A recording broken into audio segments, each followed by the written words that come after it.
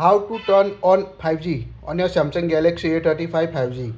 Open the app drawer on your device. Tap the settings app. Now scroll. Tap on the connections. Here you can see mobile networks. Tap on it. Now here you can see the network mode. Tap on it. Now here you can see auto connect 5G, LTE, 3G, 2G.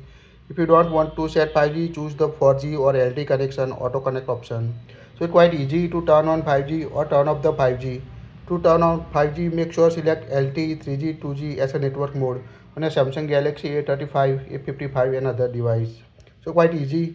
You can also choose auto connect 3G, 2G, 3G only, 2G only option. In latest Samsung device, you can see 5G, auto connect, LTE, 3G. So quite easy to change network mode on Samsung Galaxy A35 5G. That's it. If you like it, share it.